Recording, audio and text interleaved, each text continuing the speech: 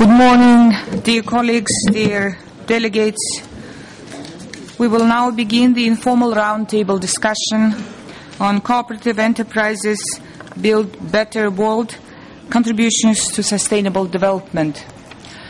As a representative of a country who sponsored traditionally the resolutions on cooperatives in social development, and the sponsor of the resolution which proclaimed the year 2012 as the International Year of Cooperatives, I am very pleased to have the distinct honor to moderate this panel. We have a number of eminent representatives who have distinct background and experience in cooperatives development. And I would like to first introduce Mr. Jack Wilkinson, President of ex-IFAP, now World Farmers Organization of Canada. Mr. Jack Wilkinson was elected President of IFAP in 2002 until 2008. Before being elected President of IFAP, Mr. Wilkinson was the Vice President and chaired IFAP's Trade Committee from 1996 to 1998. On the national level, Mr. Wilkinson served 6 years as President of the Canadian Federation of Agriculture and was also President of the Ontario Federation of Agriculture. During this time, he served on numerous federal and provincial committees covering such as land use, tax policy, and safety nets. Jack Wilkinson returned to farming in 1979 after retiring as a captain in the Canadian Armed Forces, where he served as a flight instructor. He is a graduate of the University of Western Ontario. And I would like now to invite Mr. Jack Wilkinson to have the floor. Thank you very much. It's truly an honor for me to be here and speak on behalf of the cooperative movement to such an eminent group of people. I would like to apologize right up front to the interpreters because the document I sent you I'm not using. I will just like to capture a few points that I think are critical, important, and I'll just speak without notes for that purpose.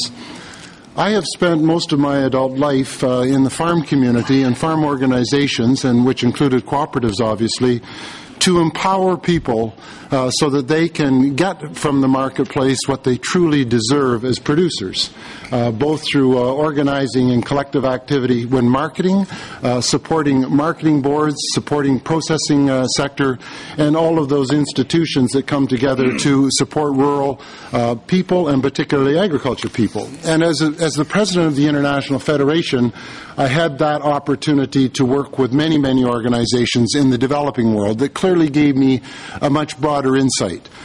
I think it's clear, without being too blunt, too early in the day, that we have failed somewhat on that mission, and I have to acknowledge that myself. If we were successful, we wouldn't have the world in the state that it is today with growing numbers of poor people and, in fact, a disenfranchised group.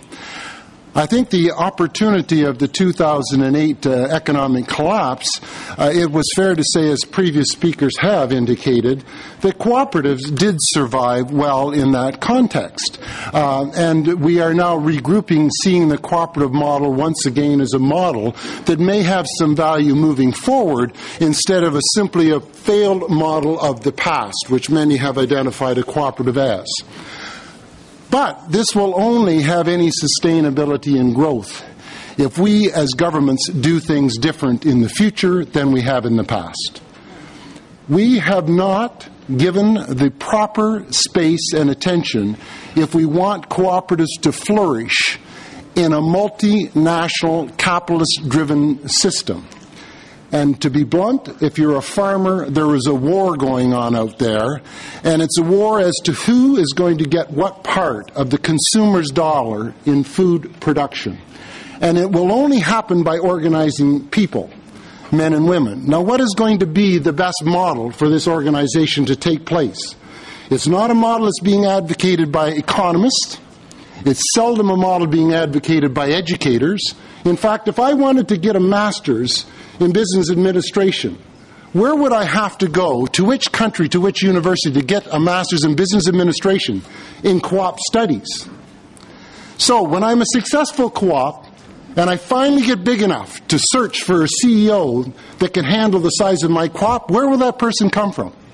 The private sector, chances are, with no understanding of how to work with a co-op board of directors and its members, with no concept of all of how you raise capital from members.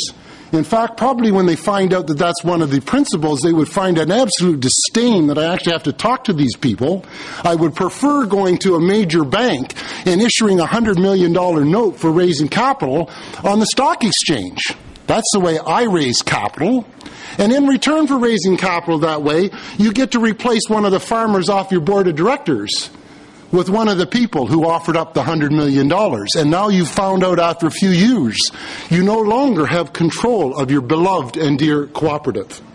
How many times has this happened over and over and over again to a successful co-op? And we wonder how it can possibly be the business model of the future, let alone at the local level.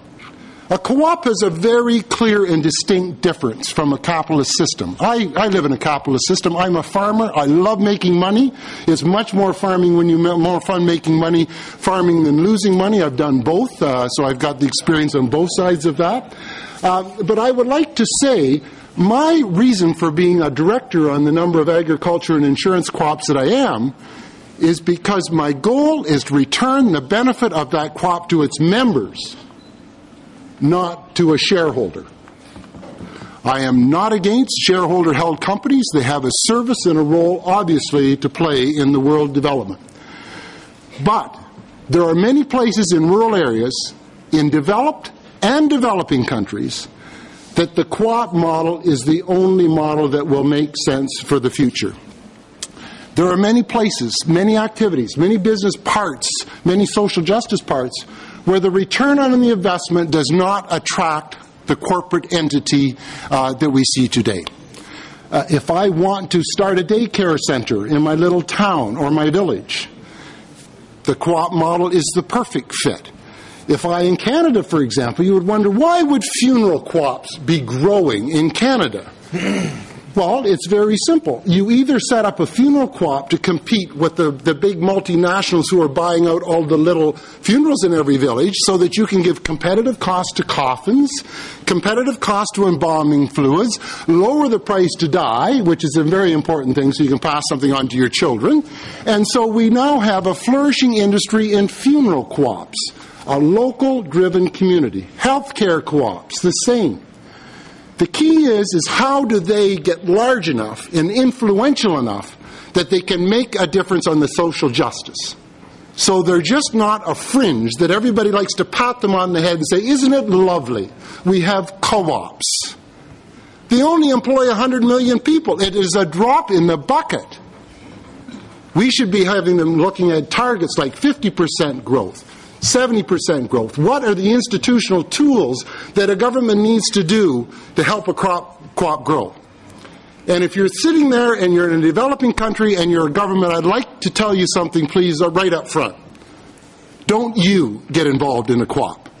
Governments have screwed more co-ops than almost any other institution by manipulating them, by politicizing them, by getting their hands in versus creating a regulatory framework, a taxation policy, a dividend policy, and an education system that when my child graduates from school, no matter in what country, they know how to spell co-op, they know what co-op principles mean, they know the value so that they see a place to get engaged in, instead of hearing nothing but commercials on a capitalist system which I should look after myself first, I should consume as much as possible before I die, and I should be as selfish as hell. Those are not the co-op principles. Now, I excuse my language. I use it for effect and shock value. I'm not Mr. Stern. I won't go any further than that. You've heard my number of swear words, and that's where I will stop. But this is fundamentally important that we do things different moving forward. I implore you. We have this wonderful opportunity coming out of a very difficult time period. We have the rich getting richer, the poor getting poorer. We have the Take Back Our Country movement taking place in many developed countries. Is this not the time for us to stand up proudly and say we know there's a better way? There is a better way. We've got a base to build from. Let's put the tools in place to give the other parts to make the co-ops flourish versus just being another small sector in the growth potential of this country. Thank you very much.